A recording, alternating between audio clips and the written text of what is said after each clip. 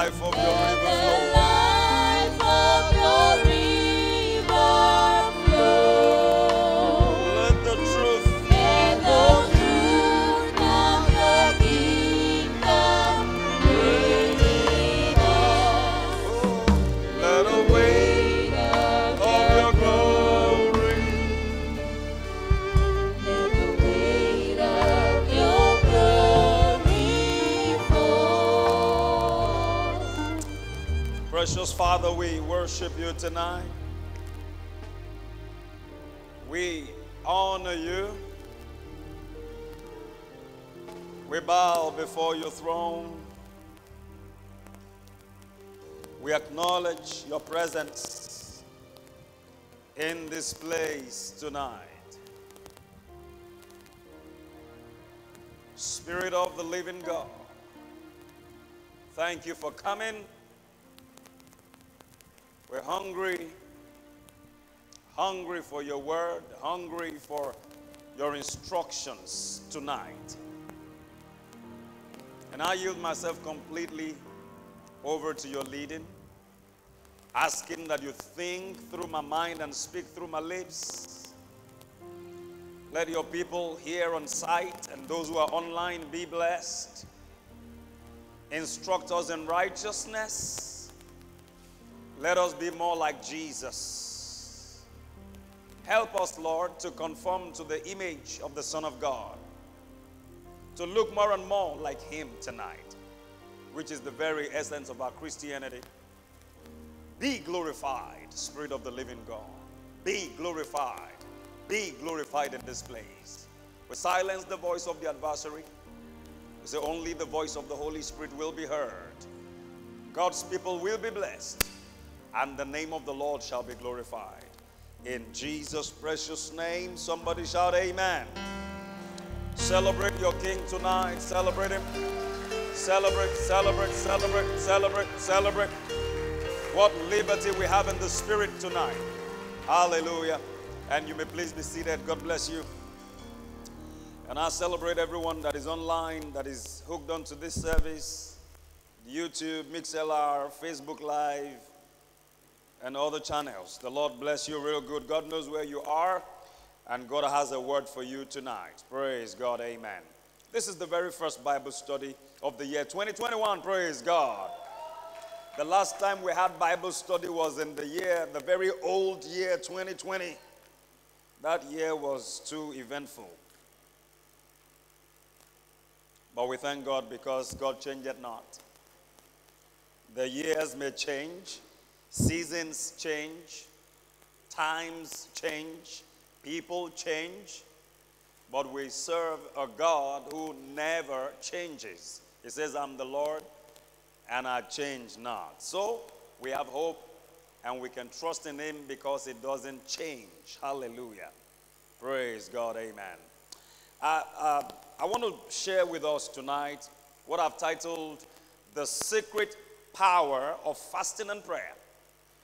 Our corporate fast as the church begins tomorrow, Friday the 8th of January 2021, and goes on for 15 solid days. And I want us to do this with understanding. That's why I want to share what I want to share tonight, so that none of us will lag behind, so that none of us will cut ourselves short from this blessing. The reason many don't fast is because they don't understand the blessings associated with fasting and praying.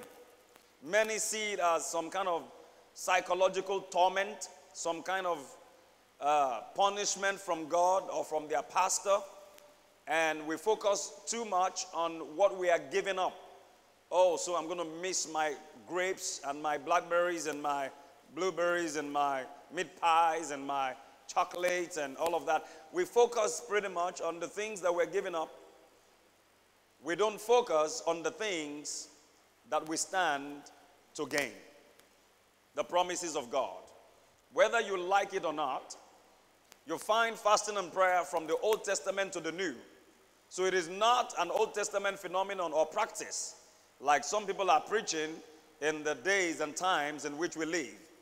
They said Jesus already fasted and all the apostles fasted and we don't need to fast, because they already did all the fasting and it's a period of grace. Yes, it's a dispensation of grace, I agree. Paul said, I labor more than they all because of the grace bestowed on me. You see, I am what I am by the grace of God. So even when you fast, you are fasting because of the grace of God. Because grace is made available to strengthen you when you fast. That's why you don't die when you fast. Amen. That's why you don't collapse when you fast. Now, your body is going to be weak, all right? No doubt about that. But also, it's a time of blessing. Because some of us have excess glucose stored in our bodies as glycogen, and we need to convert it back to glucose to use as energy. You don't need excess glucose. And even your digestive system is going to say thank you to you for at least taking a break from the regular munching and digesting and all of the mastication that we do. Praise God. So it's a time of blessing. It's a time of laying hold on the promises of God. It's a time to go to the next level with God. No one ever did exploits in the kingdom that didn't fast and pray. Check your scriptures. So it's not an Old Testament phenomenon. It's part of the Christian lifestyle. It's part of what I call the Christian disciplines. We have Christian disciplines. Disciplines. Somebody say disciplines. Yeah, it's one of the disciplines of the Christian life. You see, what is bringing reproach to the Christian body today, to the body of Christ today, is the number of people who are Christians who lack discipline. And some of them are in what I call conspicuous spaces. They are very popular. They are known on social media and all of that. So when they do mess up, it brings a reproach to the body of Christ. And, well, does God love them? Yes, he does. But what is it that is wrong with them? Many people lack discipline. Many Christians lack discipline. One of the disciplines that we are called to is the discipline of fasting and prayer. You don't have a choice about it. No, you don't. It's part of your discipline. If you go to the military school, they have their disciplines. They have regular exercises that you must engage in. A friend of mine told me years ago, he said when he was in the military school, whenever they were going to eat, they will take their mess pan. The mess pan was their food plate. It was a pan. We used to have it at home in my family too. My dad had some of them. They would take the mess pan and frog jump to the place where they would eat. Now, when they were done eating, they would frog jump back to their hostel. So sometimes they did boycott the meal because it made no sense to them. They used a lot of energy to go get the food, and after eating the food, they used a lot of energy again to go back to their hostel, their bunks. So some of them just sometimes fasted. Now, but all of that training toughens them. If you have ever been to the military school, you don't like the training. Rigorous training. Sometimes you have to drag them through the mud, sometimes get them into the desert, beat them, put them in the fire, throw them in the fire, actually. They throw them in the fire. Do all sorts. Why? They are trying to toughen their skin. They are trying to toughen them from the inside. So when it is time for war, you don't run away, because war is not the same as computer games. Can I have an amen to that? War is war. I mean, life and death. So they prepare them. It's a rehearsal. The Christian life, we are called as Christian soldiers. And we ought to please the one who has enlisted us in his army. And if you're going to please him, listen, church, one of the things you will need to embrace will be the discipline of fasting and praying. Many Christians are not disciplined. We eat too much. We sleep too much. We talk too much. We eat too much. We sleep too much. We talk too much. We eat too much. We sleep too much. We talk too much. Disciplines. So tonight I want to take us on a journey. I may take a little extra time, just bear with me. This is very key, because right from tomorrow we will actually start fasting. And some of you will receive strength to do a little extra. All right? Or you take a break when we're done, and then a couple of days after, you might have an inclination, you might have an impression in your spirit to wait on God one more day or 2 more days, and that's fine. Fasting should be something that we do often. It shouldn't be something that is strange. to us as Christians, especially in the Pentecostal circles. Praise God. Isaiah, now let me say this before we get into it, that fasting does not change God. This is very key, because some people have faith in fasting. No, Jesus didn't say have faith in fasting. Jesus said in Mark 11:22, have faith in God. One translation says have the God kind of faith. Another translation says have the faith of God. He didn't say have faith in fasting, because some people believe in their fasting. Like, don't worry, that thing hasn't changed because I've not applied my fasting. By the time I apply my fasting, no, your faith should not be in the wisdom of men. 1 Corinthians 2:5. Your faith should not be in the wisdom of men, but in the power of God. So every time, even when you fast, anchor it in the power of God. Anchor it in the presence of God. Anchor it in the person of Jesus Christ. Can I have an amen? All right. Having said that, my anchor scripture tonight will be Isaiah chapter 58. And we are going to be looking at verses 1 to 14. There are many blessings that accompany fasting and prayer when it is properly done. Mark my words, when it is properly done. Because there are times that it is not properly done. But when it is properly done, there are blessings that accompany fasting and praying. Amen. Isaiah chapter 58, and we're going to be in verses 1 to 14, and then we'll look.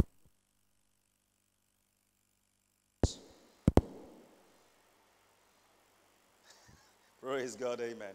Okay, sorry, I guess that might be from me. Isaiah 58, 1 to 14. It says, cry aloud, spare not, lift up thy voice like a trumpet, and show my people their transgression and the house of Jacob their sins. Yet they seek me daily and delight to know my ways, as a nation that did righteousness and forsook not the ordinance of their God. They ask of me the ordinances of justice. They take delight in approaching to God. They take delight in approaching to God. They like to approach me. Wherefore have we fasted, say they, that is, why have we fasted, and thou seest not? You see, so these people fasted, but they didn't get result. And so they were asking questions. Wherefore have we fasted, and you didn't see? You didn't even look at us. And is that not true up till today?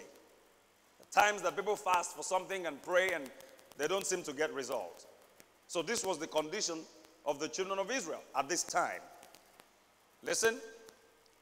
Wherefore have we afflicted our soul, and thou takest no knowledge? Because they saw fasting as an affliction of the soul.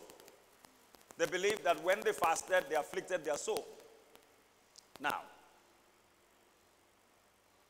God answering them said, behold, in the day of your fast, ye find pleasure, and exact all your labors. In the day of your fast, I am not your focus. You're fasting, but you're finding pleasure all over town. You are exacting all your labors. You're expending all your energy, and there is no room for communion with me. There is no time to stay with me and hear my word. There is no time to ask me questions and let me talk to you. Like God said in Jeremiah 33 and verse 3, call on me and I will answer you and show you great and mighty things that thou knowest not. You didn't make room for that. All right. Verse 4. Behold, ye fast for strife and debate, and to smite with the fist of wickedness. Ye shall not fast as ye do this day, to make your voice to be heard on high. God is saying, if you want your voice to be heard on high, you are not going to be fasting as you are fasting now. In other words, one of the blessings, one of the secret powers of fasting is that it causes your voice to be heard on high. That God will hear your voice. Now, if you take a look at that in the natural, it looks practically impossible. Heaven is several miles, I don't know how many miles away from here. Maybe only God knows that. Because this sky above us is really not heaven. You will go into this sky and find another sky up there. And it's several miles from that one. Now, so how can I pray here? Oh God, can you hear me? I need money. God, I have a pain in my back. You need to take it away, Lord. We all have issues. We all have requests. We all have things that we're trusting God to do in our lives. God said, when you fast, ideally, your voice is supposed to be heard on high. He said, but if you keep fasting the way you are fasting this day, talking to these guys, God said, then your voice is not heard on high. Sorry, I have to change the microphone. I'm sorry about that. Go to the handheld.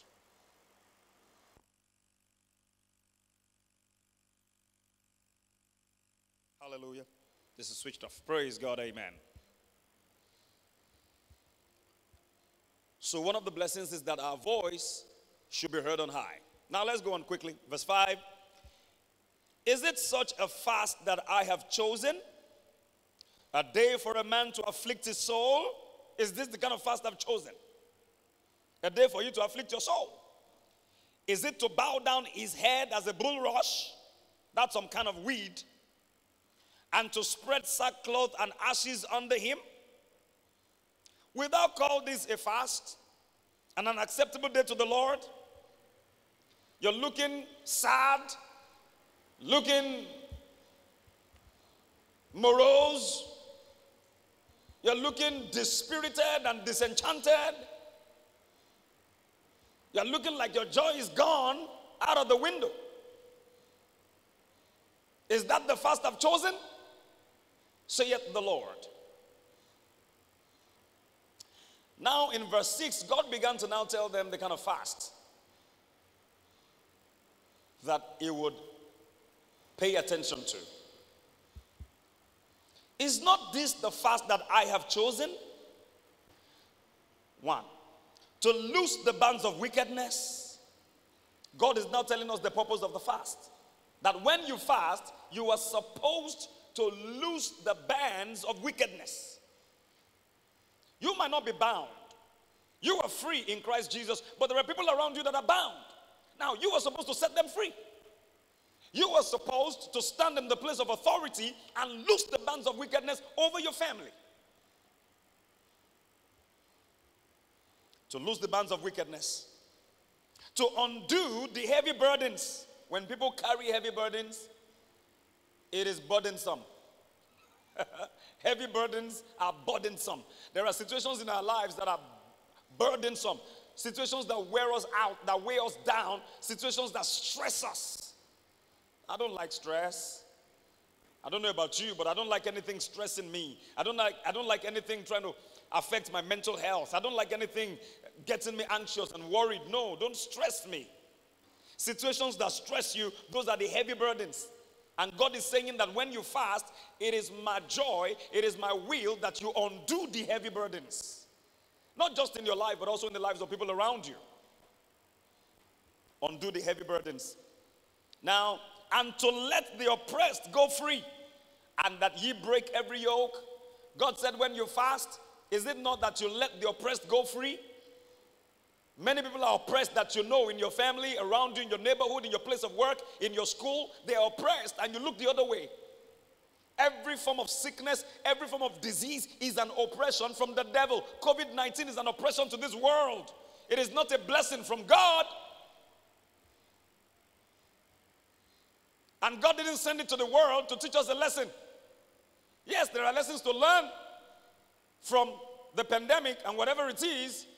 But God didn't send it to teach us a lesson because, you see, sickness and disease, they are not the teachers of the body of Christ. They are not the teachers of the children of God. The Holy Spirit is the teacher of God's children. Jesus said in John 16:13 and in John 14 as well, that when the Holy Spirit comes, He will teach you all things and bring to your remembrance all things that I've said to you. So the Holy Spirit is the teacher of the church, not COVID-19. And how many lessons have people learned from COVID-19? Really? People have gone back to their old ways. Some people showed a bit of compassion on other people during the lockdown.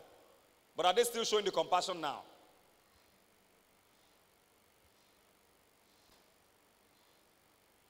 Somebody said the Holy Spirit is the teacher of the body of Christ.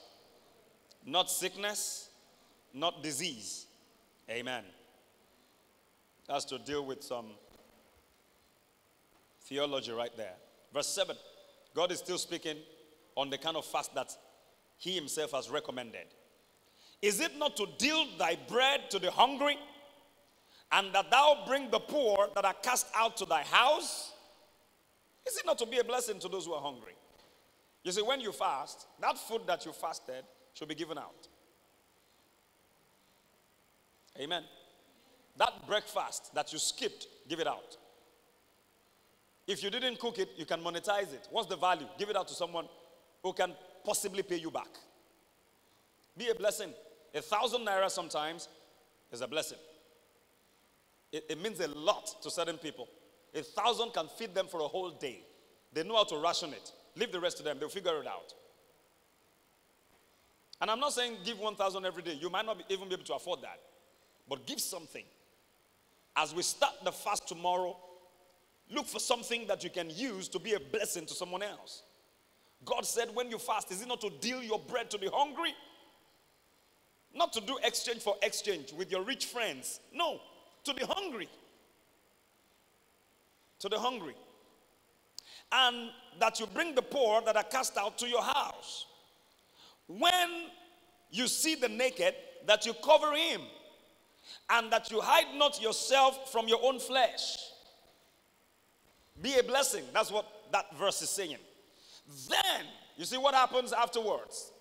When you deal your bread to the hungry, when you bring the outcast into your house, when you're a blessing to someone else in some way, sometimes you might not necessarily be able to accommodate them, but you can contribute to their accommodation.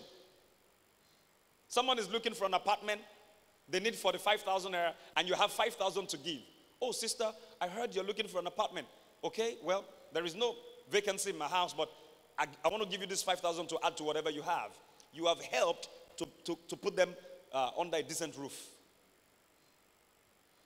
God is saying we need to look in this direction when we fast.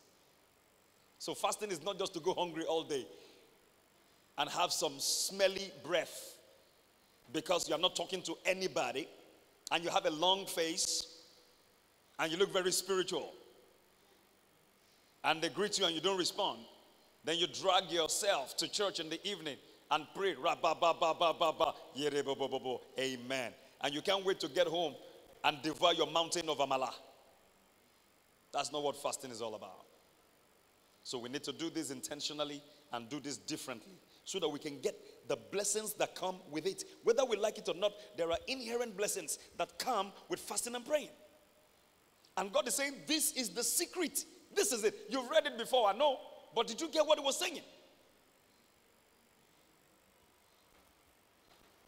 Now, God said, then, see, when you do all of this, your light shall break forth as the morning.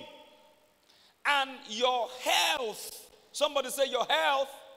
Now say my health shall spring forth speedily. Woo! You've been taking medication and that ailment has refused to budge. It has refused to listen to any medical entreaties. God said when you fast and you deal your bread to the hungry and you support someone that needs help and you be a blessing to someone else, then your light will break forth and then your health will spring forth speedily. Your health will come with speed. I don't care how many years you've had that condition. Your recovery, your recuperation, your sound health will come with speed, saith the Lord. With speed. And your righteousness shall go forth before you. The glory of the Lord shall be your reward. Can you see? Righteousness is going before you, and the glory of God is taking care of your backside. So you're covered through and through just because you got engaged in fasting and you did it the right way. Not to go on hunger strike. But let me say this very quickly. The kind of fast that is right, that is acceptable to God, is the one where you focus on Jesus. Jesus is the focus of the fast. We all have needs. We want to buy cars, want to change accommodation, want to pay certain bills and all of that. Don't let that be your focus when you fast. Let Jesus be your focus. Let the word of God be your focus. Let your focus be, Lord, I want to do what you want me to do when I fast. And then God begins to take care of everything that concerns you. Hey, does God know what you need? Do you have to tell him before he gives it to you? Or do you have to inform him that you need it? Jesus said in Matthew chapter 6, for your heavenly Father knoweth that you need all these things. So even before you ask, he knows what you need. But it says, align yourself. Like this fast we are beginning tomorrow. Lord, I want to know you more. I want to please you with my life.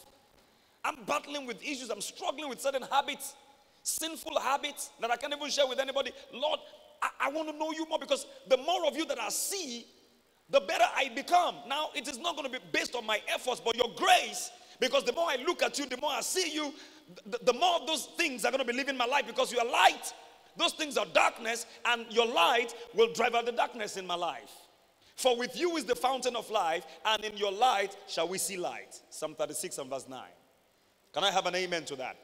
And so even all the things you need, you see, you just discover that you didn't pray about certain conditions, but they will just disappear. Growth will just disappear from your body. You look for that growth, you can't find it anymore. Some conditions, you won't even remember you had them until about 2 weeks after. But I'm not feeling this pain anymore. Glory to God.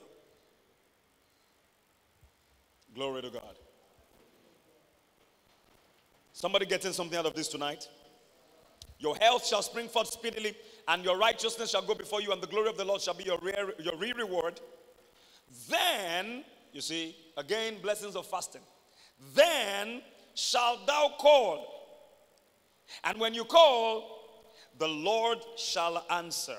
May God answer you when you call. Did you get that? Did you get that?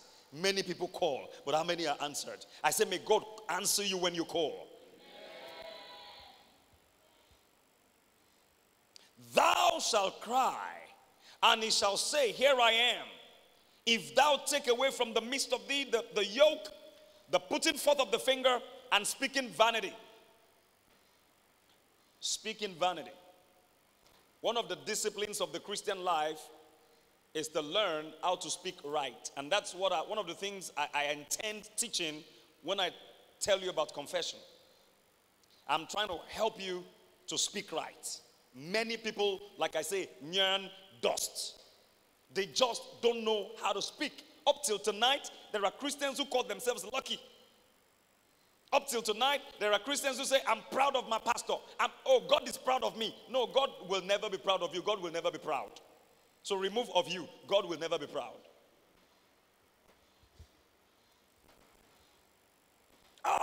My feet are killing me, Pastor. You don't understand. I have pain in my legs. My legs are killing me softly. Killing me softly with his words. Because people are in love, and they use all kind of words. Say, man, you're killing me softly with your words. Man, I'm madly in love with you. I love you like mad. You know what I'm saying? You love someone like mad? May you not be mad. People say they are madly in love. Those two guys are madly in love with each other. They are madly in love. Mad. Mad? Can we be properly in love? I know it's not cute. But you see, those negative words are really cute. And they're very attractive. And when you get angry, I'm mad at you. May you not be mad. I said, may you not be mad. It's not funny. Speaking vanity. One of the disciplines that we must learn also is what I call the vocabulary of silence. There are times when silence is golden. There are times when you just keep quiet. Don't say what God didn't say. 2021, I see the Lord. I see you.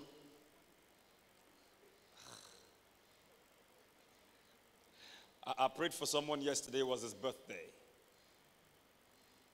And the line dropped off as I was praying. I called back to continue my prayer. He interrupted the prayer and said, as we were praying for me, said the Lord showed me. Now hear the word. The Lord showed me a car is coming for you. That car is red. No, that car has red as part of it. Now you need to change the color. That's weird. If God is sending me a red car, that's cute. Why do I have to change the color? You see how people manipulate people? But I can't be manipulated. I'm sorry, not now. And God knows I don't ever in my life like changing the color of a car. If it comes white, let us use it until the white turns white. And we give it out or something. And we won't have to use it to that point anymore before we give it out. Can I have an amen to that? You see? All sorts. Anyway. Speaking vanity. Don't speak vanity. If God didn't say anything, keep quiet. Do you know in Mark 11, Jesus went from Bethany to Jerusalem. He went to the temple. And the Bible says he went, when he looked about upon all things, and in the evening, he left. It was not recorded that he said a word. He just came to the temple, and when he had looked about upon all things, he left. Because Jesus made it clear in John 14:10, he said, in the B part of it, the words I speak unto you, they are not mine. I don't speak of myself. But the Father that dwelleth in me, he doeth the works. What does that mean? The Father gives me what to say, and as I say it, the Father goes ahead to honor what he has given me to say. The Father honors his word. So I don't say anything unless I've heard. When you are fasting, one of the disciplines you learn is to not speak vanity. Somebody's yarning dust around you, just keep quiet or walk away. Amen? And it's not time for jive talking. Anyway, when you're fasting, your flesh is humble. You don't have much energy to argue. All of you Chelsea and Arsenal fans that beat each other and beat each other up and talk nonsense. You know, you waste your energy. I don't watch football, and I'm not sorry. I've never missed it. Southampton versus Wolverhampton, glory be to God. Those of you who are watching them, how much have they credited your account with? They don't even know you exist. Football is a religion in Nigeria. I don't have anything against it. If I catch my family watching, I can sit down, watch a couple of minutes before I go do something else. Before they get me bored. Praise God. Let me get this done quickly so I can give you a few points tonight to go with. Verse 10. And if thou, you see, God again is placing emphasis on giving. Emphasis on giving. He said, and if thou draw out thy soul to the hungry. You know, God said this earlier. In verse 6, verse 7. Is it not to deal thy bread to the hungry? And again in verse 10. If you draw out your soul. So this goes beyond your bread. Think about the hungry. Be intentional in being a blessing to someone that is hungry. If you draw out your soul to the hungry and satisfy the afflicted soul, then shall your light rise in obscurity and your darkness be as the noonday. May your darkness be as the noonday. Do you know the noonday? The noonday is 12 noon. May your darkness henceforth be as dark as 12 noon. If you understand that, you say better amen. You know what that means? There will be no more darkness in your life. You will just know what to do. When things happen, you pray in the spirit. Lord,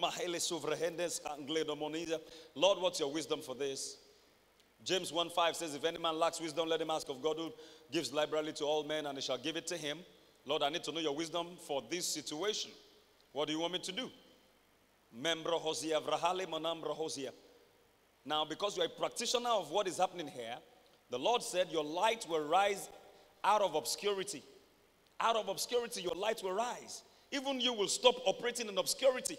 God will give you a platform. God will cause men to recommend you. He will bring recommenders your way. They will recommend your brand, what you do.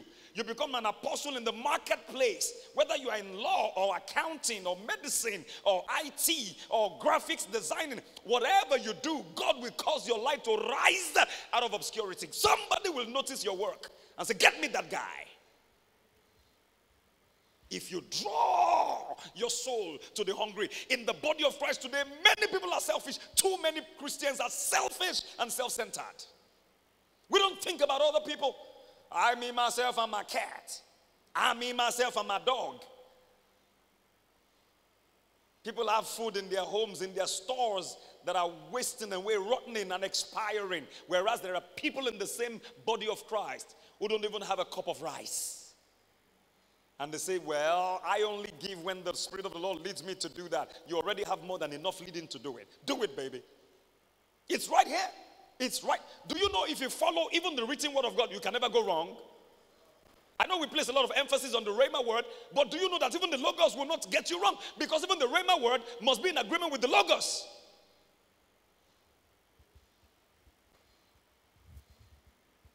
Well, I need to wait on a specific word from God before I know whether to give food to the hungry or not. I'm like Jesus. I don't do anything unless I see my Father do it. John 5:19. Well, this is the written word. If you draw out your soul to the hungry, if you have compassion, if you even just think about them and begin to say, what can I do?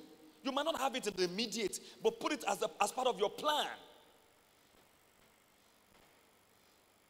Money comes into your hand. First, you pay your tithe to God. So that goes to your church account. Second, Lord, what do we do with the rest? It's your money. What do you want us to do with it? No? How many people ask God that? Gucci, Gucci. I've gone to price it. Here is the money. Hey, let's mature beyond that. Let me tell you something. If you trust God, you will get to a certain level of blessing. But if God can trust you, child, you are made forever. If you can get to the point where God can say concerning you like he testified about Abraham, for I know Abraham, for I know him, he will command his children and his household after him to obey and to do the commandments of God. If God can trust you with money, 1 million comes, boom. Shiri. Thank you, Lord. What I owe God is the tithe.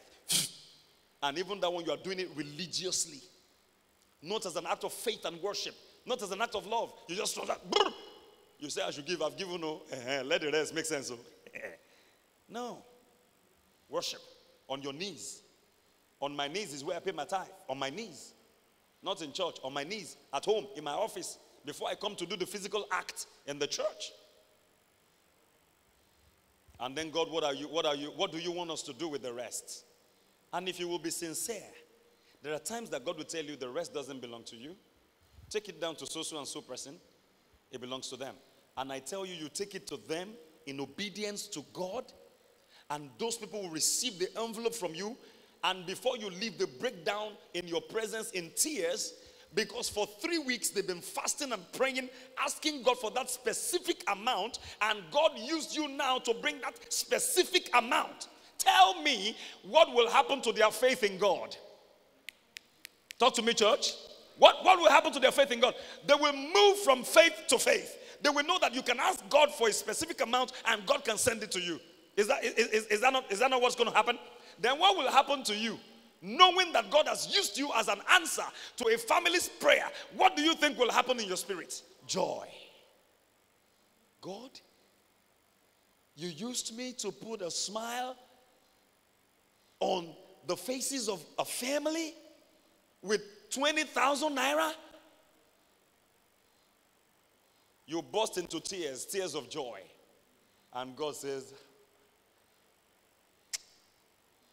coming up to the next level now. You're coming up to the next level now. Now God is beginning to trust you. Do you know God cannot even trust some people with church money? They collect offering, and before it is given to the treasury. Now, it doesn't happen in this church, in the youth church. Don't get it wrong. But I've been around for a while, so I can tell. In some churches, some of the ushers steal money. Especially in these mega churches where they have a lot of money. Millions, per service. I was told of a man who built a block of 6 flats. He had no job, but he built a block of 6 flats because he was head usher in his church. The church wasn't giving him money based on that. He was stealing from the church. I've heard of people who already know certain people in the church who usually give forex. They give British pounds or they give dollars, and they give in good amount. And I'm talking about Lagos. I don't know about Ibadan, but Lagos churches, where they give, they count dollars. Like in a service, you could get up to $10,000, $20,000, $50,000. And those envelopes are targeted. And they never get to the church account. Tell me how God can trust such a person. No, God will not even bless them. Because you see, the curse of the Lord is in the house of the thief. And it will enter and eat up everything, including the wood and the stones. Zechariah chapter 5 tells us that clearly. So while some are stealing from the church, some are looking at how to bless the church. God gives you an instruction and you obey. Look, it might not be 20,000 naira.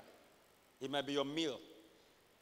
It might be your meal tonight. I've been in my office before. I'm not showing you myself like I'm perfect and I always get it right. No, I don't always get it right. I want to always get it right. And God knows that's my desire. There was a day I brought food, good food, from home, and I was going to eat. And in my spirit, I didn't hear an audible voice. My son, thou shalt not eat that food. No, no, no, no, no. Some people say God speaks in King James Version. I don't know. I've never heard God in King James English. But there was a witness in my spirit. Something withholding me to not eat that food. And I've learned not to argue with God. So I left it. It was there.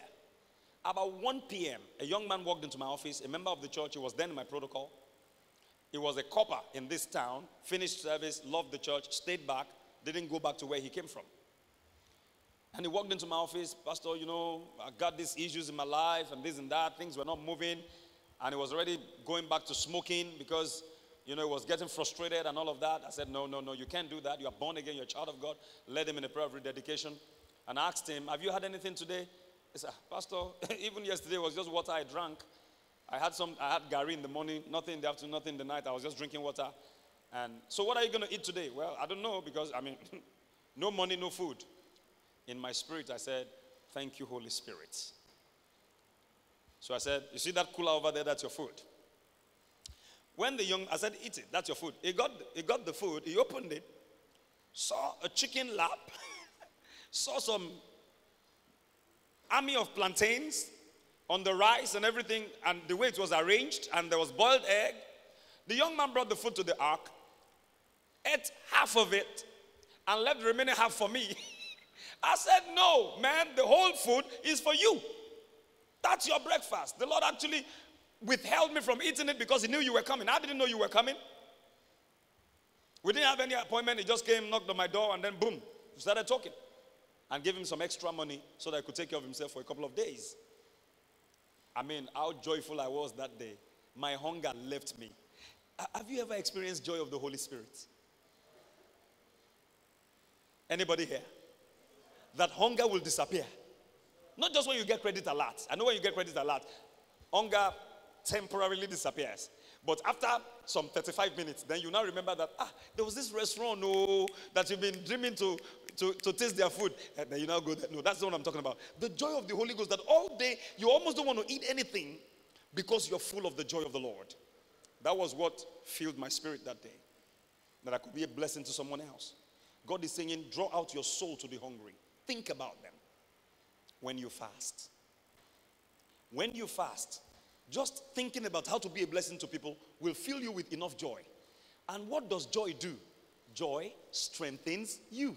So when you are fasting and you are too weak to smile, you are too weak to be a blessing, you are too weak to minister, you're wearing a long face and dry and smelling, it means you are getting engaged on hunger strike and not in fasting God's way. Because fasting God's way, I know that your physical energy will get to a point where it is a little bit depleted, but the joy of the Lord will keep you going. Because according to Nehemiah chapter 8 and verse 10, the joy of the Lord is your strength. And like Peter and like Paul the apostle said, even though your outward man perishes, your inward man is being renewed day by day. Because your joy is from within. So you just go on fasting and praising God. Amen. You just go on fasting and praising God. You just go, because today you put a smile on someone's face. That's joy. And that's strength. That's energy. Divine.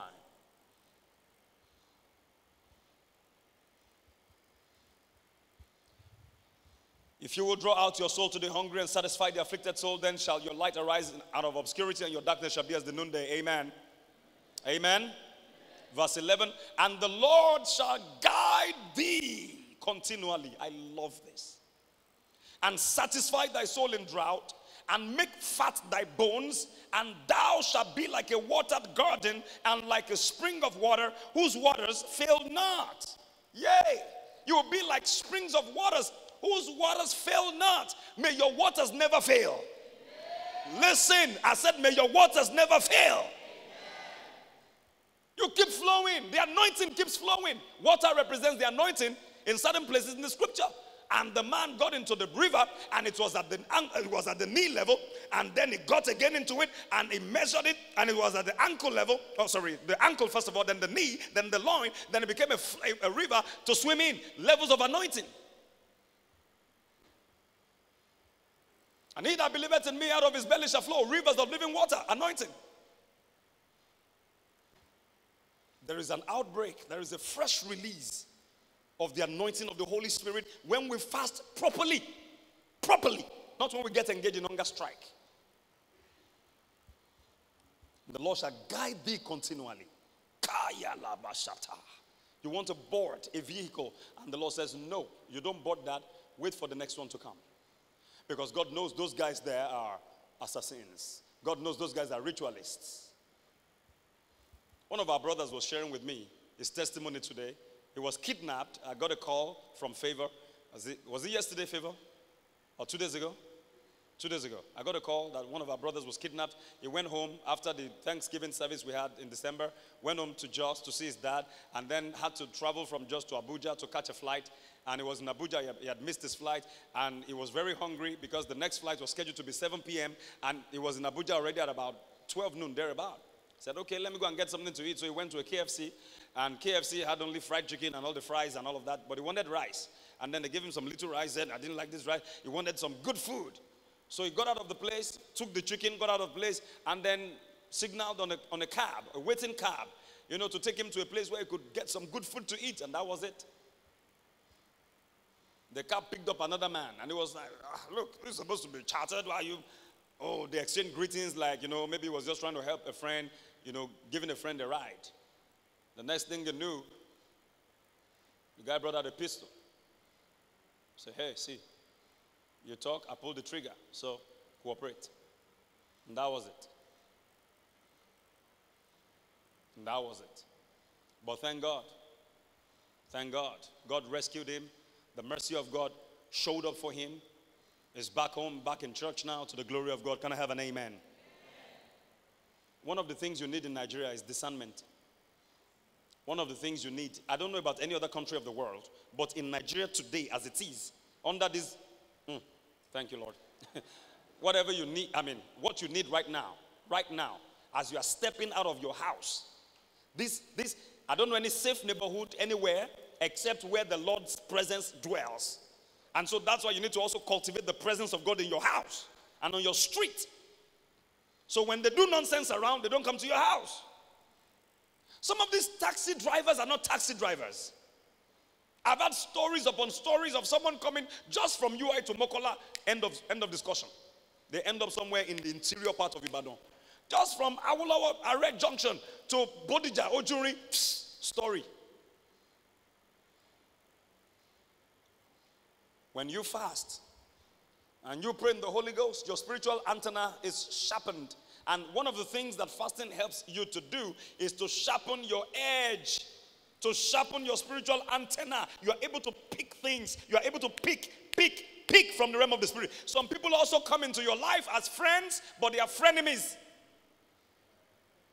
The Holy Spirit helps you to discern.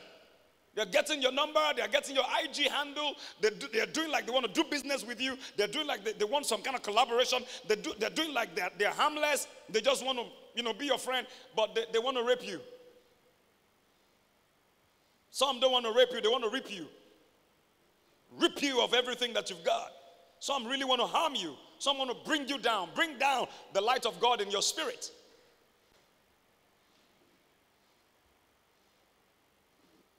So the Holy Spirit helps you to discern. Where do I put this one? This one that is rushing me. I've always told you, people rush you sometimes. They just rush you. And if you are rushed like that, before you know it, you have landed in bed with them. In the name of your relationship, 2 weeks, you've had sex twice. I spoke with some young people some time ago. They met in church. In no time, under 2 weeks, they were already having sex. So the young man pulled out. So I found out about the relationship and said, hey, what's up? You guys, what's going on? I mean, yeah? The girl opened up as usual. The lady will open up. The man will act like nothing happened. So I asked him, and because he's my guy, he dropped his head. I'm sorry, sir, it's true, sir. What?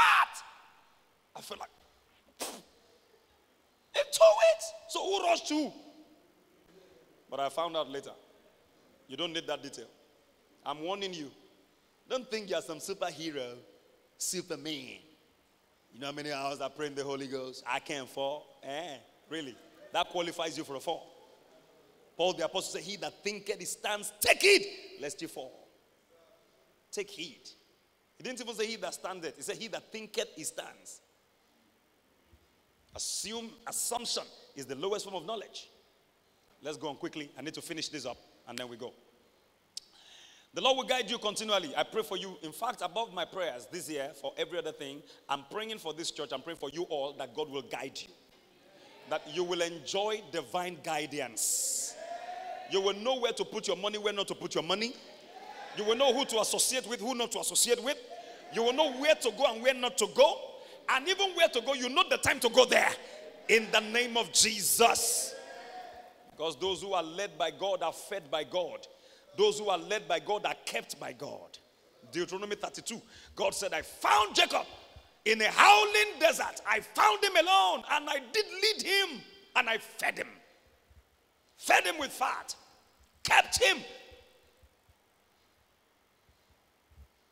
As a mother eagle keeps her young.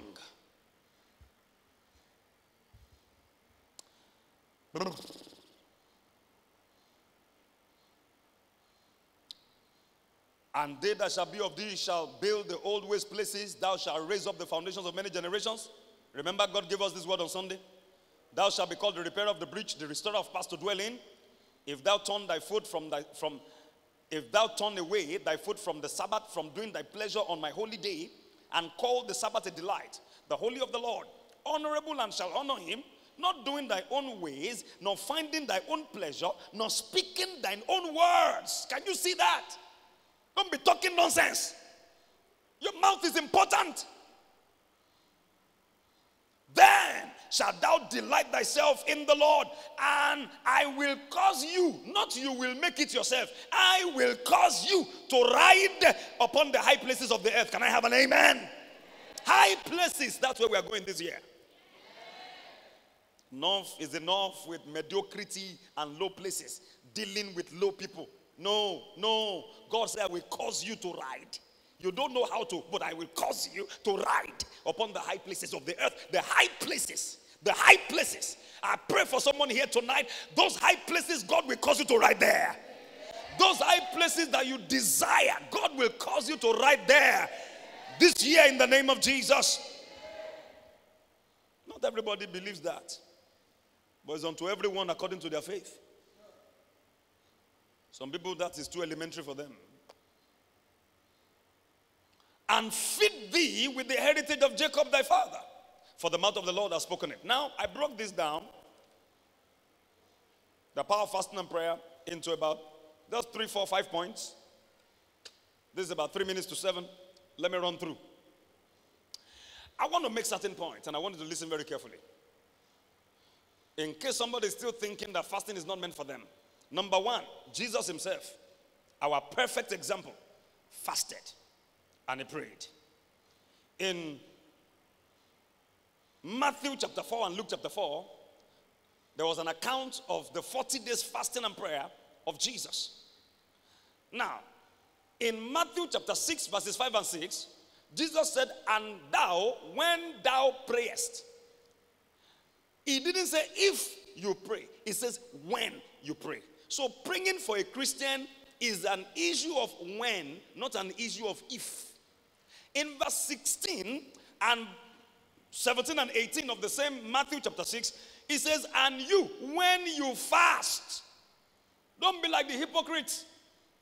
He says when you pray, don't be like the hypocrite and the Pharisees. They go to the corner of the street and they are shouting, I'm praying, I'm praying. Stop making noise. No, he said don't be like them. Go into your closet and pray. Then when you fast, he said don't be like them. They ring a bell. I'm fasting. I'm fasting. Don't greet me. Don't you know we're fasting in our church? It's the time to greet somebody. Jesus said don't do that. Anoint your face. Don't appear to men like you're fasting. Wear some perfumes. Dress well. Make your hair. Making your hair does not affect your fasting. Can I have an amen to that? Brother, comb your hair. Comb it well. It doesn't affect your fasting. Look good. And when you fast, you have to be very spiritual. You have to wear some dirty clothes, faded shirt, because everything must be fasting. No. No. Jesus said, don't appear to men like you're fasting. Don't let them be able to tell. Don't let people look at them and say, I know what is doing you. You are fasting in your church. Abby? It's just that today the body is just, the flesh is kind of. He said, if you do that, you've got your reward. Jesus fasted. Please go to Hebrews chapter 5. Hebrews 5, verses 5 to 10.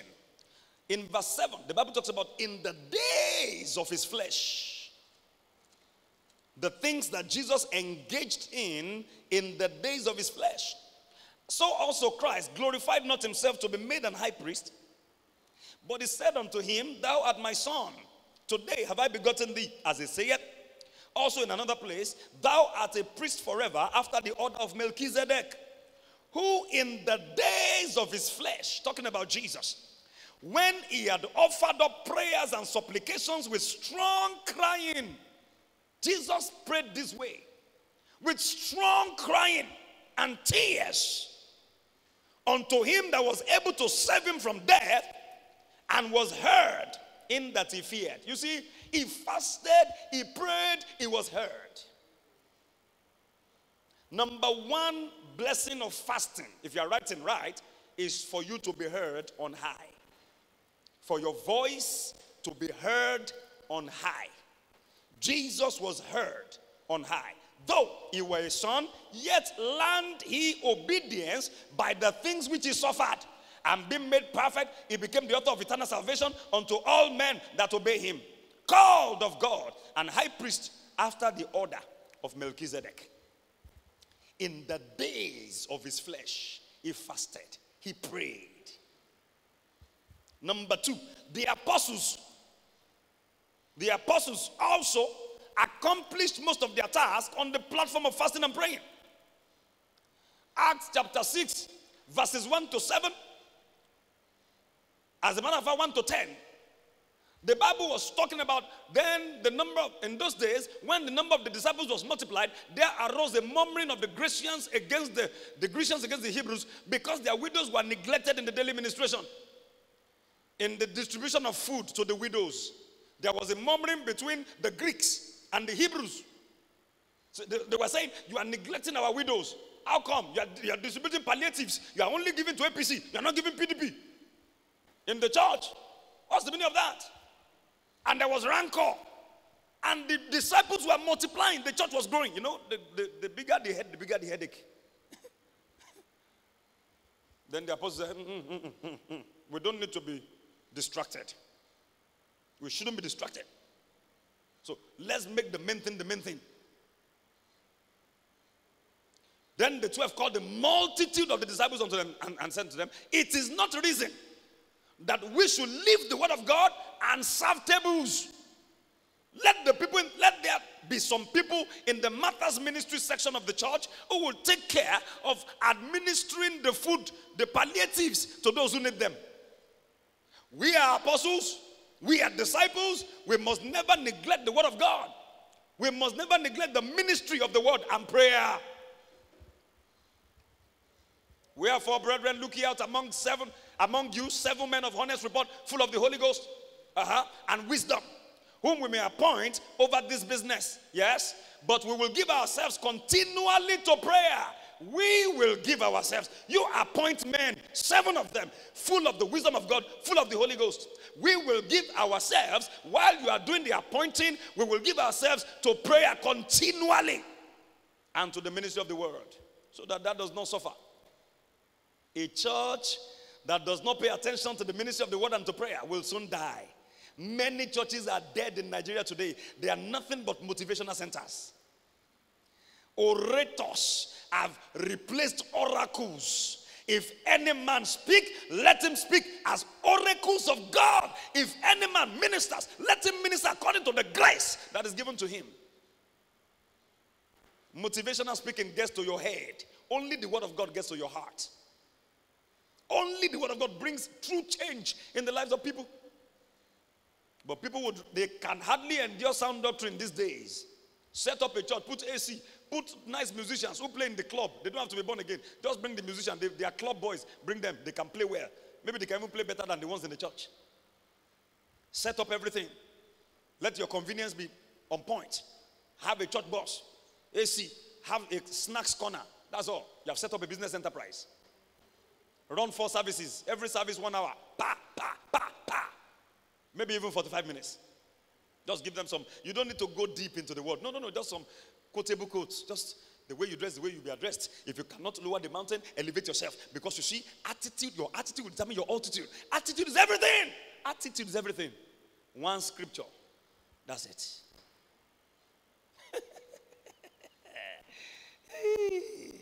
When they face real issues in the midnight, your attitude is your attitude. Your attitude is your attitude. And I mean, people face real issues. Midnight sometimes. Pastor, pray for me. One boy, a member of our church, was slapped in the dream. He woke up with pain in one part of his face. When he came, I didn't come early to church that day. It was a Saturday. Friday night to Saturday morning. They called me in the midnight. Pastor, please pray. Pastor, please. I said, what happened? He said, the boy has been slapped in the dream. So I said, come and see me in the office. When he came to see me in the office, afternoon the next day, he was still holding that part of his face. I said, release this up. Pastor, it's very heavy. Slapped in the dream. Who told you that the realm of the spirit is not real? Who told you? But Jesus is Lord. I learned the story of a man who traveled to America. He got to the port of entry, he was deported. For some reason, when he got back home, he found one of his shoes on top of the cupboard, one in the bag. What happened? How did he get here? I've heard stories upon stories of people having their passports disappear. Senior pastor shared one with us. He came from Germany one time, from our church in Germany. He said he went to pray for a man. The man was sitting in his room like this, and his fridge will open and close. Boom. Like African magic. Fridge will open and close. Boom.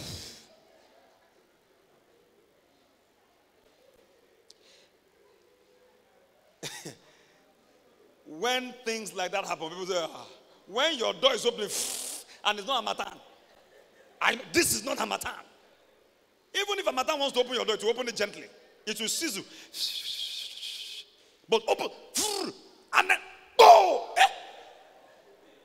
you are the only one in the house. To even go out through that door becomes a problem. Kill it. One of our brothers in this church also, 2 weeks ago, I think less than 2 weeks ago, sent me a voice note. He said, Pastor, I have a testimony. No, he came to me, he said he wanted to share. I said, I didn't have time. I said, whatever you want to tell me, send it via WhatsApp. You have my number. Then he sent a voice. He said, Pastor, it's a testimony. I said, send it through a voice note. So he sent me the voice note. He said, as I was sleeping in my room, I just felt that somebody walked in. He said, by the time I looked up, the man was tall. He said his head was touching the roof. He actually came to strangle me. He said, I cried, in the name of Jesus. He said, the only thing I remembered was that Pastor told us, the kingdom of God is within me. The kingdom of God is within me. I said, so did he strangle you? He said, he couldn't strangle me. He said, but I ran out of the room. He said, I went to my mom's room and I couldn't go back to sleep. I said, you allowed fear. We live in a very spiritual world. Don't get it twisted. Even overseas, people do voodoo. White people, many of them are fetish. But the people that do know their God, it's one of the things we do when we fast. You are taking root downward. Brakotoria. This is the best time of the year for me. This time of fasting is actually the beginning of the year. My year begins after the fast. All this one that we have done from January 1st to now, we played. Now we are fasting. Our head will be correct. Our spirit will be sharp. Now we write down the vision. Habakkuk chapter 2 verses 2 and 3, so that we make it plain upon the tables, so that whoever reads it can run with it. And we know that the vision we speak, even though it tarries, we shall wait, because it shall surely come. And if it tarries, we will still wait. I'll wait, and it will come, and we shall not tarry. Because at the end, the vision will speak. Today we have many Christians who are lackadaisical. They don't like to be stressed. Fasting, let's just do it till about 11:35 or 12 max. You will remain a baby for life. A babyer. You know babyer?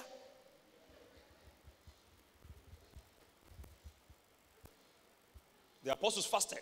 You know what happened as a result of their fasting? That's chapter 6 of Acts of the Apostles. They selected Philip and other people. They laid hands on them. They laid hands on them. Stephen, I think it was. And then, can you give me verse 7? Give me verse 7, please. Let me be sure of the name. Verse 7. Verse 7. Okay, give me verse 6. Give me verse 6. Give me verse 5. And the same place, the whole multitude, and they chose Stephen, Stephen, a man full of faith and the Holy Ghost. And that man began to do exploits. By verse 15, when they took him to a place where they accused him, the Bible says his face looked like that of an angel. And all that sat in the council, looking steadfastly on him, saw his face as it had been the face of an angel. That started on the platform of fasting, when they had fasted and prayed. In Acts chapter 13 also, they fasted and they prayed. And as they ministered to the Lord, Act 13 verses 1 to 3, as they ministered to the Lord, the Holy Ghost said, the Holy Ghost spoke, separate unto me Saul and Barnabas to the ministry that I've called them unto. I have work for them. So when God is sending anybody out on a mission, let it be on the platform of fasting and prayer. Jesus fasted and prayed before he entered into his ministry. Music ministers, when you also begin to fast, your ministration will go to another level. They've told you are leading worship on Sunday. Don't take it casually. I already know the songs. I know the combination. I know what pastor likes and what doesn't like. It's not about what pastor likes, it's what the Holy Ghost likes. Commune with him. Commune with him. Yeah, be submissive to authority, but commune with him.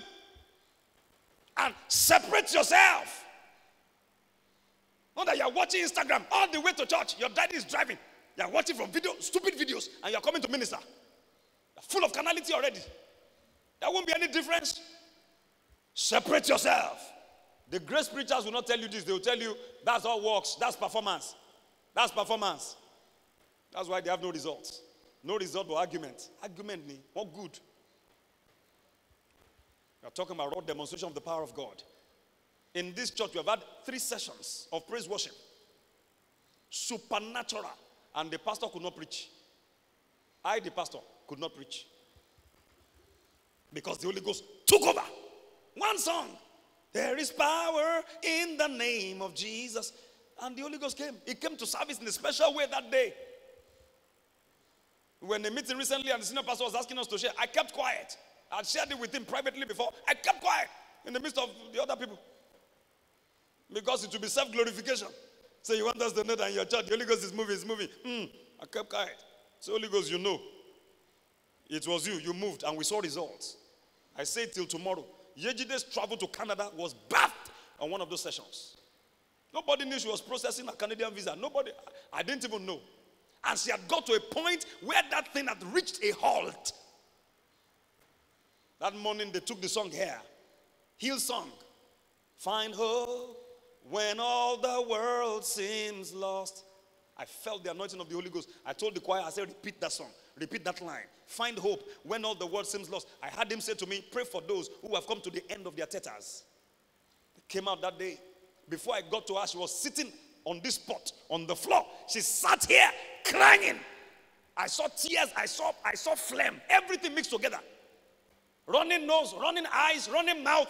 She messed up her makeup that morning. I knew something was going to happen. Laid hands on her, prayed for her. Boom! 3 months after, she just sent me pictures of her visa.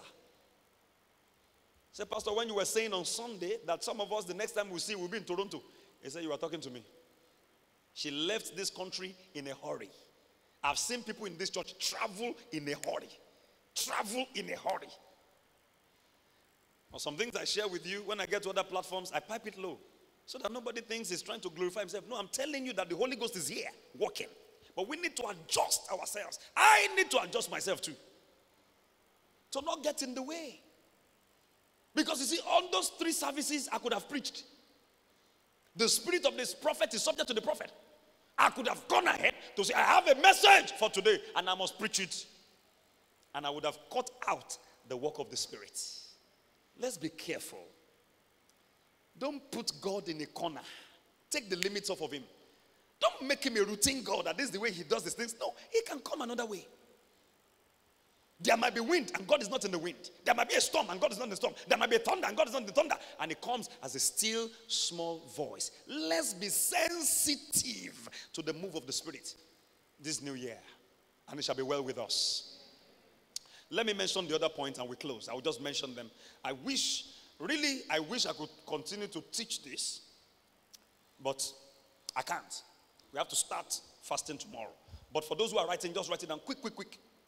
So the apostles fasted and all of that. I wish I could show you how Apostle Paul himself fasted. Those who are experts in the Pauline epistles and who don't fast. Now, Apostle Paul himself, write this one down. 2 Corinthians chapter 6, verses 1 to 6. 2 Corinthians chapter 11, verses 22 to 27. You will find him say, in fastings. In another place, he said, in fastings often. So Paul fasted often. He didn't just fast, he fasted often. What are the benefits of fasting? Number 1, your voice will be heard on high. Isaiah chapter 58 and verse 4, write it down. When a man denies himself of pleasure to seek God's face, God will look in your direction. Isaiah 66 verses 1 and 2 and verse 5. Isaiah 66 verses 1 and 2 and 5. God said, to this man will I look. To the one, verse 2, to the one that trembles at my word. He said, I will look at you. May God look at you this season. I said, may God look at you. You see, when God looks at you, it is called God lifting up the lifting up the light of his countenance upon you. And now does God lift up the light of his countenance upon you? The original Hebrew says, he will lift you like a toddler. And God will look up like this. He will lift up the light of his countenance. How we love kids, how we love babies, how we love toddlers. Those of us that love toddlers, when they run to us, we carry them up. We don't keep them at our level. We raise them up. We look at them. How cute, how beautiful. Can you imagine God looking at you like that every day? Where is the room for depression? When you fast, it will look in your direction. Hebrews chapter 3 verse 1. Jesus, the apostle and high priest of our confession. So be careful what you say during this fast. Hebrews chapter 4 verses 14 to 16. We don't have a high priest that cannot be touched with the feeling of our infirmities. Amen. And that same high priest says we should come boldly to the throne of grace so that we may obtain mercy and find grace to help in the hour of need. So when you fast, you are connected on high. You may not be connected in Abuja. Senior pastor shared this last night. It blessed me. You may not be connected in the White House. You may not be connected to Buckingham Palace, but you are connected on high. I don't know anybody in Aso Rock, but I know the Rock of Ages. Can I have an amen? Connected on high. When you fast, your voice will be heard on high. May your voice be heard on high. Number 2, yokes are destroyed as a fresh anointing is released. Yokes are destroyed. A fresh anointing is released. Isaiah 58 and verse 6. Isaiah chapter 10 verse 27. 10:27 says, and in that day his yoke will be taken away from your neck and his burden from your shoulders, and the yoke shall be destroyed because of the anointing. And when you fast, a new anointing is released when you fast well. A new anointing, a fresh anointing is released. And what is it for? To destroy yokes. 1 John 3:8, for this purpose the Son of God made manifested, even to destroy the works of the devil. Not to manage it, not to pamper it, but to destroy it. Isaiah 61 verses 1 to 3. The Spirit of the Lord is upon me. He has anointed me to preach the gospel to the poor, to proclaim the liberty for the captives, to proclaim the recovery of sight to the blind, to set captives free. Acts 10:38, how God anointed Jesus of Nazareth with the Holy Ghost and with power, who went about doing good and healing all that were oppressed of the devil, for God was with him. We saw an account in Matthew 15 verses 29 to 31. Different categories of people came to Jesus. The maimed was one of them. The blind, the halt, the mute, the deaf, the lame, the maimed, M-A-I-M-E-D. Those who lost their body parts. And the Bible says they were all healed and the maimed were made whole. Whatever is lacking in your life, as you engage in this fasting from tomorrow, God will make your life whole. Whatever is missing in your life, God will find the missing rib and put it back in your body in the name of Jesus. If there's a physical body part that needs to grow, God will cause it to grow. And whatever needs to wither, God will cause it to wither. Had a growth at the back of my head, 2017. The Lord healed me, 2018. Started from 2016. Let's be careful. Because one of the things that the devil will do is to set you up in strife. And some people come into your life, all they have come to do is to stir up strife. They are needed because without them we won't grow. But be careful. The Lord said to me, wait before me the next 2 days. I had returned from America. I got into strife with some people who lied against me. In fact, I promised the family in America, when next I come to this country, I'm not coming to your house. I promised them before I left. Pastor Fred, why? I said, I'm not coming to your house again. I got that angry.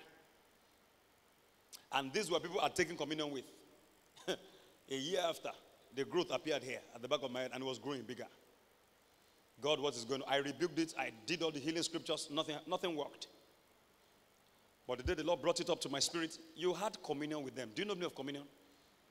Do you know the meaning of communion? Communion is covenant meal. Lord, what do I do now? Forgive them. What they did was bad. Forgive them. It wasn't really their fault. It was what they were fed with. They acted based on what they were fed with. They love you, you know it. Okay, Lord, I forgive them. I release them. Lord, I pray for them. Let it be well with them. What about the one that caused it here? To hell? He said, no, you can't say that. The spirit you have is the spirit of love. Forgive. And when you stand praying, forgive. Mark 11:25. So I forgave. God is very hard, it's very hard. Forgive. Forgive. So I went to preach in a church in Aja, Redeemed Christian Church of God. On my way back to my hotel, minister like house on fire that night. Fire of God was all over that building. One grandma came and knelt down before me and said, pray for me. I said, no, grandma, stand up. You won't be kneeling. She said, she insisted until the pastor begged me and I was ashamed of myself. I said, an old woman like this. He said, no, that's what she wants. So pray for her. And I did. And as I was leaving from my hotel room, the Lord said to me, I believe the Lord was pleased with my ministration that night. The Lord said to me, wait before me when you get back to Ibadan. Wait before me the next 2 days. Day one, as I was praying, He had warned me before in my place of prayer. Stop putting your hand on that thing to measure the growth. It's affecting your faith. Forget about it. But that morning, he said to me, now touch it. I said, So I touched it. As I touched it, I felt something sticky. He said, touch it more. I touched it more. Poof, poof, poof. This smell is bad, though. That was the end of the affliction. In the place of fasting, let it also be a place where you release, you forgive. See, let's be honest. We can't be cozy with everybody in life. There are certain people, after some time, you find out you can't cope with them again. Give them room. For your space, for your health. Don't hold grudges. Love them. But you might never be cozy again. Because people choose their way. You see, when evil becomes your choice, I won't be part of that evil. There's a particular person that was very close to me in my life. The Holy Ghost warned me 3 years ago. Oh yeah, cut off that relationship. I couldn't cut it off. God, he's a correct person. When I saw the light, recently I was even trying to mend it again. I said, whatever. When God has broken something and you are trying to mend it, I say, I'm sorry, sir. I say, you better be. Peace. To maintain my sanity and to maintain the flow. Until Lot left Abraham, Abraham did not hear again from God. The year Lot left, and the Lord appeared to Abraham and said, Abraham, lift up your eyes. What do you see? There are some Lots in our lives. God didn't call them to go with us. We called them by ourselves. Genesis chapter 12, verses 2 and 3. And God called Abraham. The Bible didn't say, and God called Abraham and Lot. He called Abraham. Abraham called Lot. And I behaved like Abraham many, many times. I know, in my life. Even when somebody gives me a business idea, I will be looking for one of my friends that will do it with me. One day, somebody told me, what's wrong with you? If somebody gives you an idea, run it first. I say, say, where is that in the Bible? You don't know the company you keep will determine what accompanies you? So it was for Abraham and Lot. In as much as you maintain a conscience that is void of offense before God. I'm sure you haven't heard me speak like this before. I'm helping you to be free. Number 3, sound health. Isaiah 58 and verse 8. Your health will spring forth speedily. Number 4, which is the last one, and we go home tonight. Divine guidance. And the Lord will guide thee continually. Give me Deuteronomy 32, verses 9 to 14. Deuteronomy 32, verses 9 to 14. You see, divine guidance is what we need now. In these days of kidnappers, armed robbers, bandits, cattle rustlers. May you always be at the right place at the right time. In the days of internet business, all sorts of fraudulent businesses. Money that people have worked hard to earn. They swipe it off in one day. They say, pay for this good. There will be free delivery. No delivery. The Holy Ghost is your check. He will tell you, And when you listen, if you don't do ori koko, ori kunkun, if you listen, you won't put your money there. Don't go to that party. It might save you your life. A young man left church December 31st, some years ago. Happy New Year! He ran out of church. One club here in Ibadan. That was the end of him. The next day, we went to bury him at Songo Cemetery. We grew up on the same streets. It's not a story I was told. They had waited to finish him there. There was a deal going on. He didn't know. He was supposed to be the beneficiary. But these people didn't want him to get anything out of the money. He didn't know. They called him for a meeting. His eldest brother called him for family meeting. January 1st, family meeting. He said, Mumbo, I'm coming. I'll be with you. He went to that club. They finished him there, inside the club. Then no club. Because you don't know what is going on in those places. They are dens. Some of those clubs are dens of evil. The den of lions. It goes beyond the booze. and the comedy that you see on the surface. What is going on inside? Psalm 74 verse 20 is what is going on inside. Have respect unto the covenant, for the dark places of this world are full of the habitations of cruelty. Most of the major deals that people caught, they caught them in the clubs in the dead of the night. That's why politicians hardly sleep at home, because midnight is their meeting time. 1 a.m., 2 a.m. Some of you probably know. You have an idea. And you, child of God, I'm just accompanying my friend. I'm not doing anything. Just, even if they drink, I will not drink. I just sit down and be watching. It's all right. Proverbs 13:20. He that walketh with the wise shall be wise. A companion of fools shall be destroyed. Why are you a companion of a fool? You follow them to the pub. Follow them to the club. What for? What for? Why don't you be found in the place where his honor dwells? I ask myself when I'm going anywhere, does God's honor dwell in that place? If his honor does not dwell there, I'm not going. If it's a job you want to give me, don't give me. I'm not coming to that place. You shall be guided continually. May God guide you this year. May you listen this year. Because the problem is not God guiding us. The problem is us listening.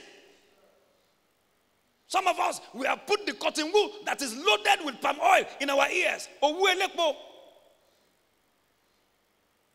Even in church, we give simple instructions. Some people are just full of themselves. They won't do. They won't obey. Simple instructions. As simple as remove that earring. Say, no, why should I remove it? Why should I remove it? Don't go to that place again. Let me get my body. It's all right.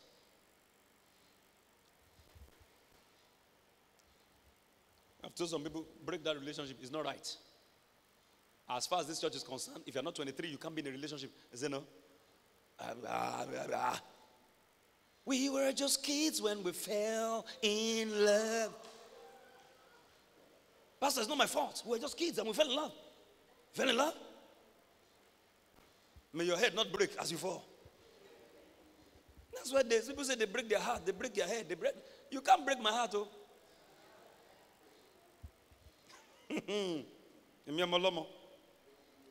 Deuteronomy 32 verses 9 to 14. Let's go there and then we close tonight. Hallelujah.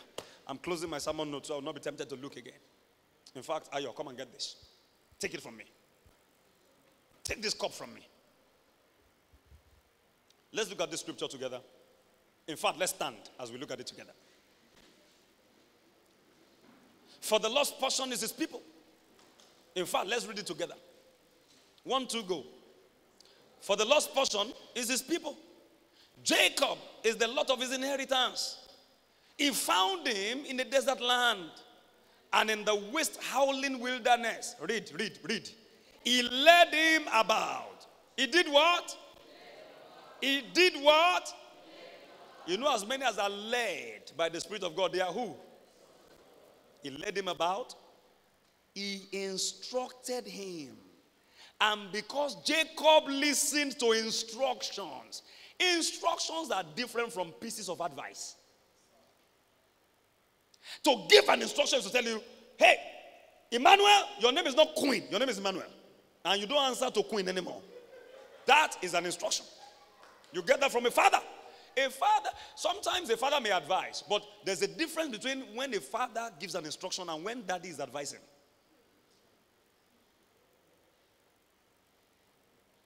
The challenge with this generation is that we don't care about fathers. We're all mates. So, what is it? God said in Malachi, if I were your father, then where's my honor? If father gives an instruction, you say, sir, yes, sir. Meet me in church at 5 p.m. tomorrow. Sir, yes, sir. You know that? Yes, sir, but it might not be tomorrow, sir. No. It is, sir, yes, sir. Jacob listens to instruction. That's why in the school of aviation, they don't have professors. In aviation school, flight school, no professors. They are not needed. They have instructors. Even in music school, where they teach people how to play violin, how to play some of this complex equipment, the professors know the theories. The real instructors, they are the ones who play. And they tell you, pull that string. You say, no, I don't like the string. It's too tiny. How can I pull it? No. Okay, so you're not ready to play for life. Press that button, the jet will taxi on the tarmac. No, the button is burning. I like the white button. I don't like the brown button. Then you are grounded for life. Instructions. God gives instructions. May you hear and may you obey. Instructions. Get up tonight between 3 and 4. Stay up and pray. Instructions. Instructions. Now, you are going for a job interview. Change that hair. Change it. No, this is what I like to wear. This is me. They can't take me for who I am. All right, then you are grounded for life. Instructions. Instructions. Pay your tithe. Instructions. It's not subject to debate. When did we start debating with God? Whether to pay or not? When thou prayest, not if you pray. When thou fastest, not if you fast. It is not subject to if. It is a matter of when. That is, do it from time to time. Jacob listened. Guess what happened? What followed the instruction? He kept him. Because he listened, then God was under obligation to keep him. Those who are led by God are kept by God. And he kept him as the apple of his eye. As an eagle stirreth up a nest, fluttereth over a young, spreadeth abroad her wings, taketh them, beareth them on her wings. So the Lord alone did lead him. Those who are led by God are kept by God. God alone did lead him, and there was no strange God with him. No strange God. Money was not his God. Some are chasing money when they should be in church. Money becomes a demigod. Money that we met in this world that we're going to live here. There is no central bank in heaven because it is not needed there. The gold people die for here is the coltar of heaven. Coltar. When the floor of this church was made, I was already a member of this church. I knew it cost a lot of money to do this terrazzo. This is not found in heaven. Gold, gold. People keep gold in banks here. In heaven, it's coltar. What does that tell you? There are some things that are more important to be treasured. One of them is your service to God. One of them is your presence in the house of God. One of them is your commitment to your fellowshipping with God. It is meant to be treasured. When you are praying, stop picking calls. Don't be stupid. Stop picking calls when you are praying. You treasure that moment. Your destiny depends on it. Not some stinking job that somebody wants to give me. I was preparing for this service this evening. One call came in. From that person, I knew it was a job. They were going to give me a job. I said, you should know that by now, I should be in church. Things are going to change this year. When we change, things will change. I've told myself, any job clashes with the church service, the job goes. How much is 1 million you want to pay me? Does that settle me for life? If he even settles me for life, does it settle me for eternity? Do you know the instruction God is going to give you that's going to turn you to a multi-billionaire? And there was no strange God with him. May there be no strange gods with you this year. May a relationship, a wrong relationship, may it not be a God in your life this year. Some people is what their boyfriend says. Your boyfriend says no church, then no church. That's a God in your life. See, we have to go to Ventura. Let's go and see a movie. We are not the one that killed Jesus. Jesus is not dead. For your information. I know you didn't go to school. My King Jesus is alive and well.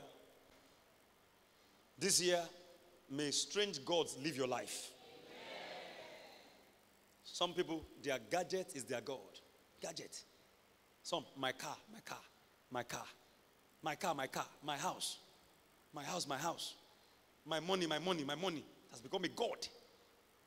God said, no strange God was found with Jacob. Go on quick, and let's wrap this up. He made him ride on the high places of the earth. Did we not read it earlier that God said he will make us ride on the high places of the earth? Did we not read it? He made him. God is a maker. God will make you this year. I said God will make you.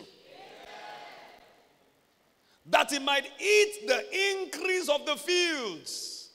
Those who are led by God are fed by God. God knows where the grass is green. God knows where the money is. He knows where the food is.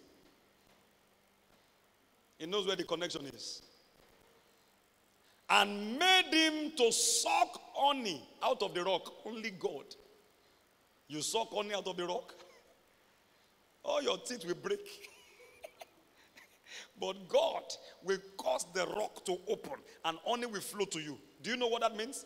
Even the impossible is possible for you. So you can tell the rocks open. You can tell the honey flow. Even the impossible. He can tell the visa come this year. He can tell your legs straighten up. He can tell your body parts align. And I see a lot of alignment happening this year. An oil out of the flinty rock. That's the impossible happening. Yes. Butter of kine and milk of sheep with fat of lambs. Sounds like pepper soup to me. And rams of the breed of Bashan. Not any rubbish ram. The ram of the breed of Bashan. Go and read about the goat of Bashan in the Bible. Oman Tobigon. The rams of the breed of Bashan. And goats with the fat of kidneys of wheat. Kidneys of wheat. Does anybody feel like eating these things? This is called the best of the best. Reserved for Jacob because he was led by God and he listened. And thou didst drink the pure blood of the grape. Not beer. No. Pure blood of grape. You know pure blood of grape? The juice. Juice of grape. Grape juice. Pure red grape juice. Pure red grape juice. Not fermented. Pure. Fresh. Farm fresh. That talks about prosperity. But when these things happen, don't forsake God. Go to verse 15. See what Jacob did. But Jeshurun, that's Jacob, waxed fat over Toby, chop up. London boy. Yankee boy. And kicked. Thou art waxing fat. Thou art grown thick. You know some people, they say they are thick. Say, you have grown thick. Thou art covered with fatness. Then he forsook God who made him and lightly esteemed the rock of his salvation. May that not be your portion this year. I know people that God has lifted, even from this church. And they became too big. Too big to give their tithe here. They found a church of millionaires where they think their contemporaries are. We have some open roofs that we have not fixed. They can't cope with a church that doesn't have AC. But this was the place where God had their prayer. I am not a pastor that is asking for tithes. I will even remind you, hello, I've not seen your tithe. For what? It's between you and God. If only we are really very close, I see you as my son or as my daughter, then I can say, what's wrong with you? Pastor, sorry, sir, better be, and that's the only time. Don't ever think me, I'll be calling you, I'll be reminding you. In over 10 years, I've not been reminded. Over 15 years, I've not been reminded once to pay my tithe. I've not been mistakenly reminded. Yet it has increased.